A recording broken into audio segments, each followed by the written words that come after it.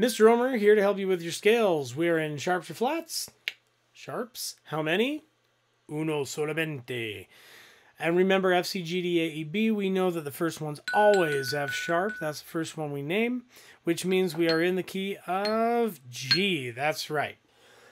I kind of hope you've been watching these videos in order of the Circle of Fifths, that I put it in the playlist, because I've talked a lot about the other rules of how to figure everything out in previous videos. But if you're just joining us here we are starting on a G. F sharp is the only sharp we have, so I just name the notes. G, A, B, C, D, E, F sharp, G.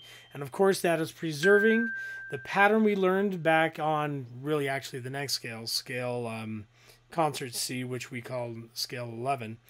We preserve the pattern of root, whole, whole, half, whole, whole, whole step by skipping that, and finally a half step to finish it off. So, concert G.